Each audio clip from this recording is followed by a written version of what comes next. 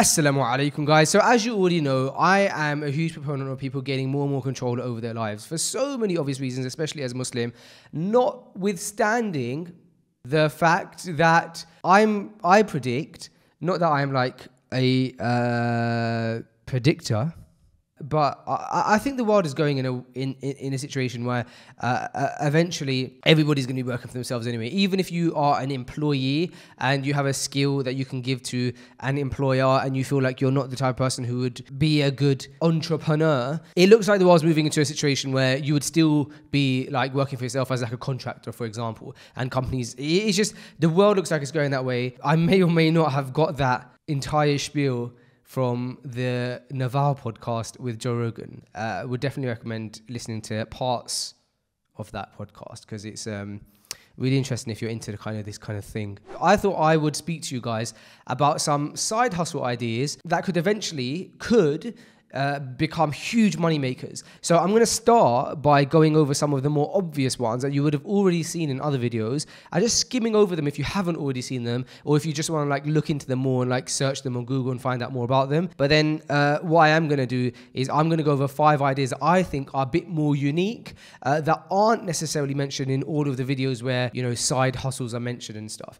So the obvious ones that people like talk about all the time that are great money makers that you can look into are, and I'm a huge proponent of, are things like online courses. I do online courses. I think online courses are a great money maker. If you have a skill that can be monetized, definitely look into online courses, of course, because you create one course and then you can just kind of monetize it by reselling it again and again and again. It's a digital product. Digital products are amazing because there's no labor intensive work after the product is done. There's no shipping, there's no packaging. The costs are low once the product is created. And it's got an unlimited stock. If 1 billion people wanted to buy my course, link in bio, they could essentially, because it's but if 1 billion people wanted to buy the game that we sell, it'd be a bit of a problem because you don't have 1 billion pieces of the game. Also then, similarly to online courses and staying on track with kind of teaching people a skill that you have, of course, online consulting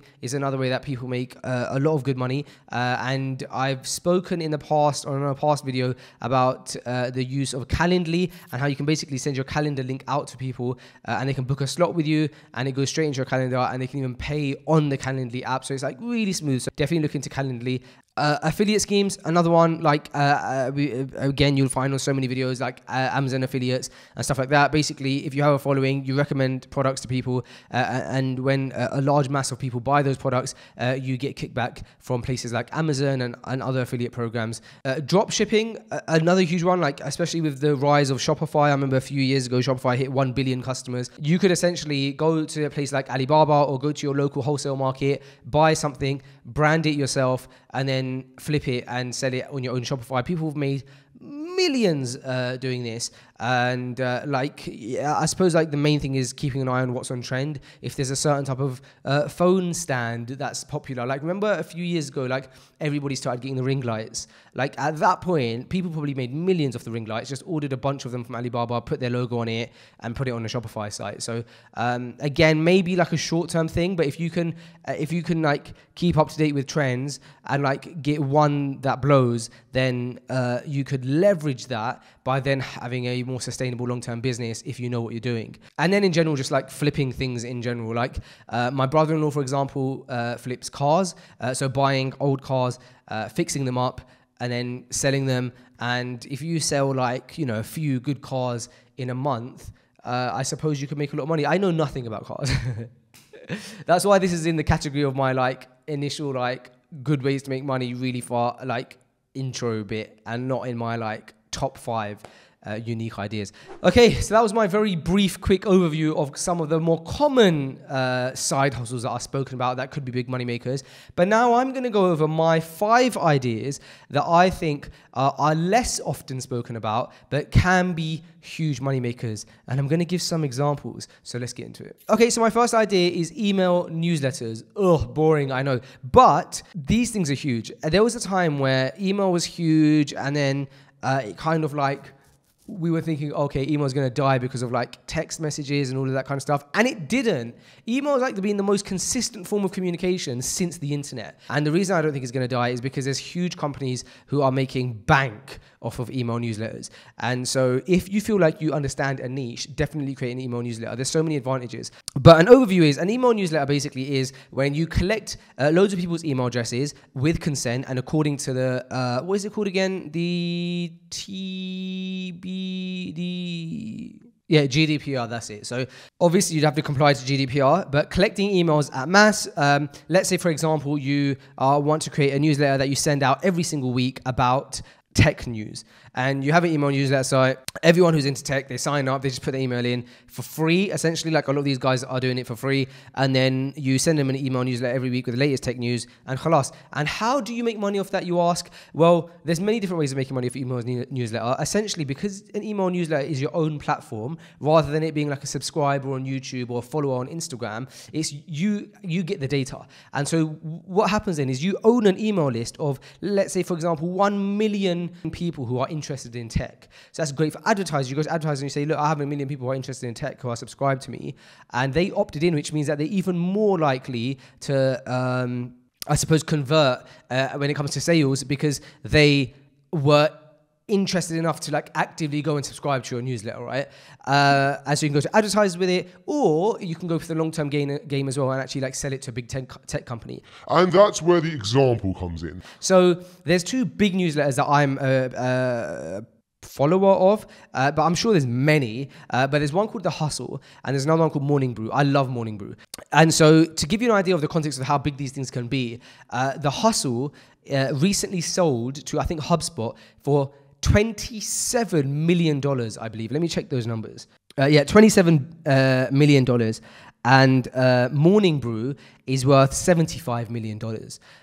That's crazy. Morning Brew, I think I've heard this complete story of Morning Brew on how I built this. And I think it was started by like two guys.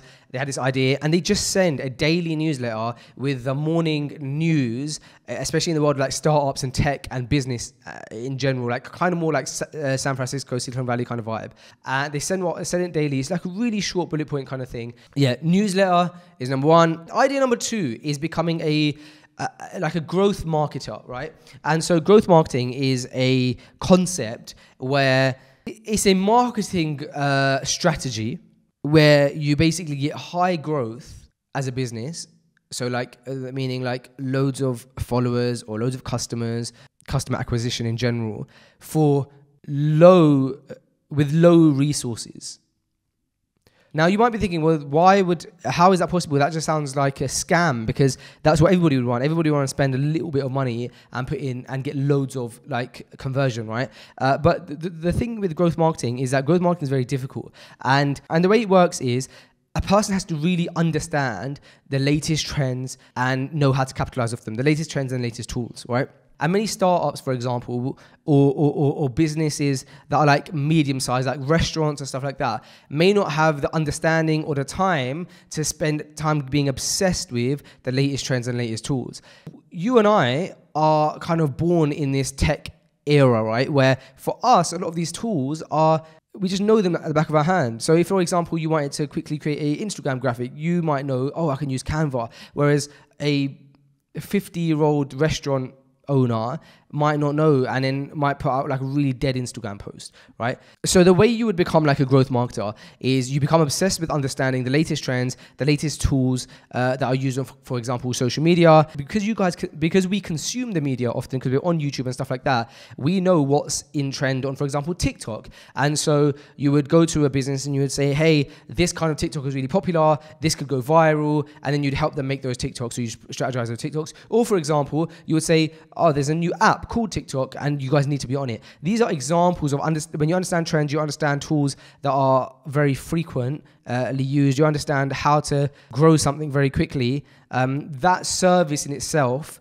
can be used to help grow other people's businesses. You can charge for that. Okay, so number three is creating something that already exists but specific for Muslims. So I've always been really strong on this, and I've mentioned it in a podcast a few months back, I think, where I was talking about a bit about like the Naval thing and explaining that Muslims need Muslim specific services.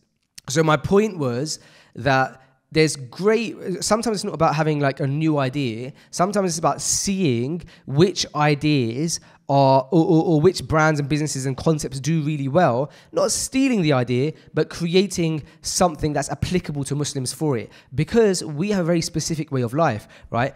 In having a specific way of life, there might be a really good concept that exists or business that exists, but there's an element of it that is impermissible. And if we tweaked it, we could create a service to like 1 billion people. How many Muslims are there in the world? To billions of people, right? Or like at least, lots of people. Number 4 is software as a service, or SaaS, or even PaaS, which is platform as a service. Examples of softwares or platforms as services are stuff like G Suite, Amazon Web Services, Dropbox, and Canva, right? So Canva, which we already mentioned earlier, is this an online platform where basically like you can just design stuff like YouTube thumbnails, Photoshop graphics, and it's made for people who don't know how to design graphics, right? So not like me. Creating software as a service is similar to what we were talking about earlier about digital products. It's a digital product, and you can charge a monthly fee for it or like a one-off fee for it. But the point is that it's unlimited. You put in the effort first, and it's not too difficult. The tough thing is having the idea. I think once you have the idea, you can find if you don't have the technical know-how, you can find developers. You can raise money to like invest in developers and designers and stuff like that, right? But to give you an example of how much that could be worth is Canva is currently worth, wait for it, $40 billion with a B. That's how much Canva is worth. 40 billion. Like it is mind-boggling. Okay, idea number 5, and this is my final idea, is white labeling a business and going heavy on branding and marketing. So again, if you're talking about side hustles, the idea of a side hustle is that you don't have like full-time time to put into it. And so that's perfect for white labeling. White labeling is when businesses already offer services and products, and they allow you to create a brand where you sell their products and services, but under your own label, right? So it's like white labeled. It's like got no label on it. A lot of, for example, domain searching tools offer white labeling services. So people who buy domains, let's say for example, I want to buy freshlyuganda.com. I want to go to godaddy.com, buy freshlyuganda.com. I could create my own website under a white label service, and where people can come to my website and buy domains, and I can add my own fee on top. So let's say, for example, GoDaddy charge I shouldn't speak about a specific brand, but like, let's say, for example, a domain service charges £9.99 for a .com domain. They allow me to white label their service and create my own website. They do everything for me. I just got to change my logo and stuff. And they say, okay, for you, we're going to give you the domain at you can at $8.99. Anything extra is your money, right? So like I sell it for $10.99. So every time somebody buys a domain from me, I make £2. That's an example method of white labeling. A great example of white labeling could be like a combination of these ideas. Let's say you set up a tech newsletter. In that tech newsletter, you got your 1 million people who are into tech and into online businesses, and you could, like, whenever you promote creating businesses, you can always promote your white labeled business for selling domains. So that's an example of how these things can work together. So it's just about like being clever with them. That's my 2 cents on online businesses or side hustles that you can essentially do from home, but eventually leverage to become huge money makers if you do them right. I hope this video is beneficial, inshallah. And if you like this kind of video, then please do click subscribe. Let me know how you found the video, and comment below if you have any other ideas and what other video you would like to see next. With that being said, I've been Faisal. Assalamu alaikum wa rahmatullahi wa barakatuh.